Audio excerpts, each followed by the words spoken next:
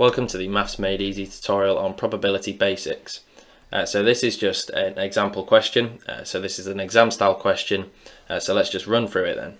So Sarah and Charlie are playing a game. There are three possible outcomes for the game. Either Sarah wins, Charlie wins, or it's a draw. The chance of Sarah winning is 0.6 and a draw is half as likely as Sarah winning. What is the probability that Charlie wins? Okay, well the question says that the chance of Sarah winning is 0.6.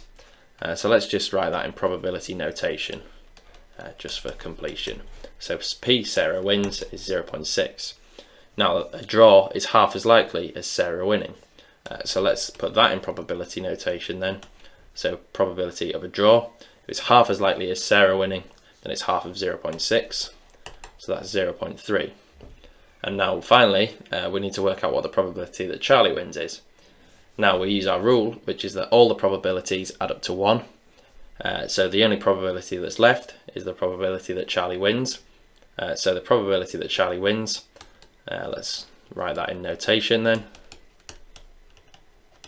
is 1 minus 0.6 minus 0.3, which leaves us with 0.1. So the probability that Charlie wins is 0.1.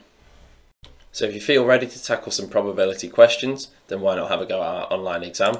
It's available through our revision platform, and if you take the test, you'll find loads of different questions, a variety of different question types, and you get instant feedback on all of them. So you can keep track of your progress, find out where you need to improve and so on.